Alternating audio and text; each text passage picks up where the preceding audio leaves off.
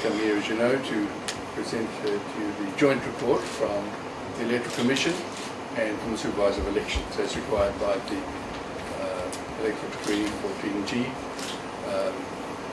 And we required 3 months after the election, as you figure out, exactly 3 months. September 17, this is December 17. It has already been delivered to the President, a copy, and also a copy also to the Secretary to Parliament. As you see, there are some members of the Commission here and the Supervisor is here. Unfortunately, the Chairman is overseas at the moment, couldn't come, and the other members of the Commission couldn't make it today. Though respectively, just to top it off, we weren't expecting quite such a formal presentation, but it's, we're grateful for that and for your acceptance today, and I'd like to hand it to you now. Thank you.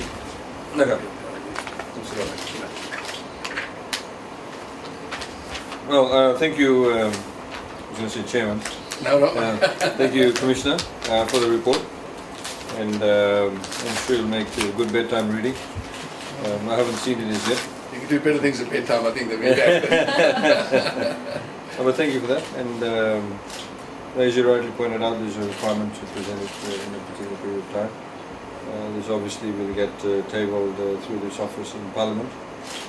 There's a formal way of tabling it in Parliament. It normally is done through the Line Minister, as we have the Auditor General's report.